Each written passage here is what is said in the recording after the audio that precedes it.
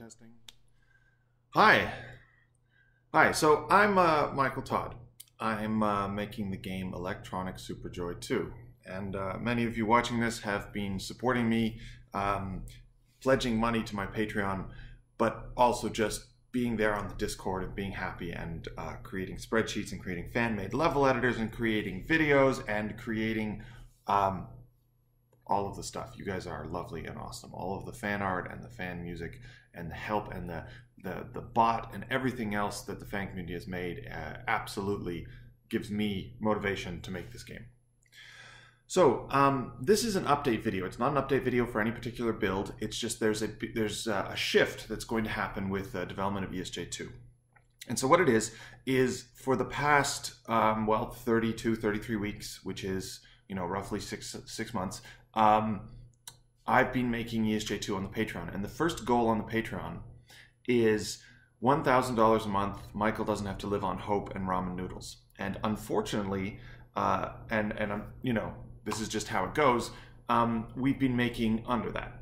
So we've consistently made about 500, 600, you know, we're in the 500s every month, which is very helpful and helped my savings last a lot longer than they otherwise would have. However, we haven't reached a high enough Patreon goal yet, and so I'm going to shift how I do development. What I'm going to do is I'm going to go do contract work, boring contract work, PHP server stuff, data visualization, this sort of thing, which I happen to also have a skill for. The thing is I actually make indie games and ESJ2.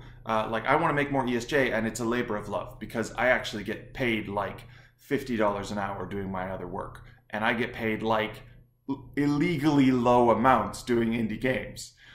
But I like making indie games, and I want to make ESJ2 like you would not believe.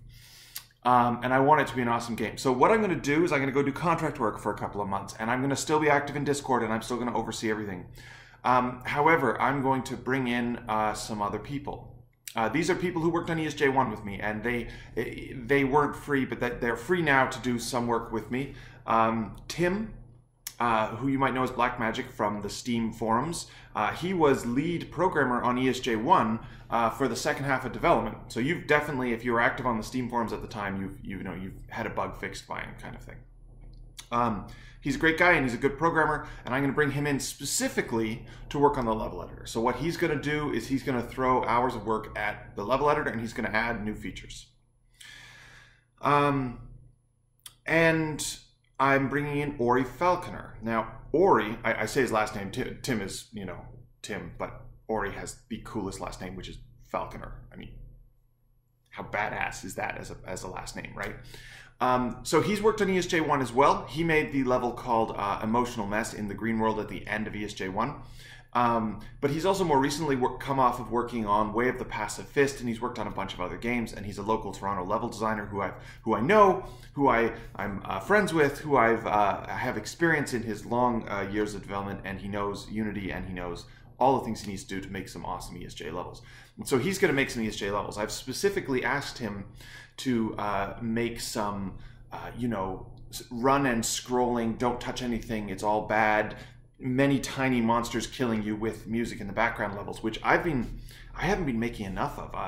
I've been making a lot more like rooms, and you have to get the key in the door, and the thing opens, and use the ability in the interesting way. And I think ESJ needs more of that kind of like, oh god, everything's on fire, don't touch anything, run faster kind of level. So, but Ori's good at that kind of level. So I'm bringing him in. He's going to make a couple of levels. We'll see how this rolls, basically.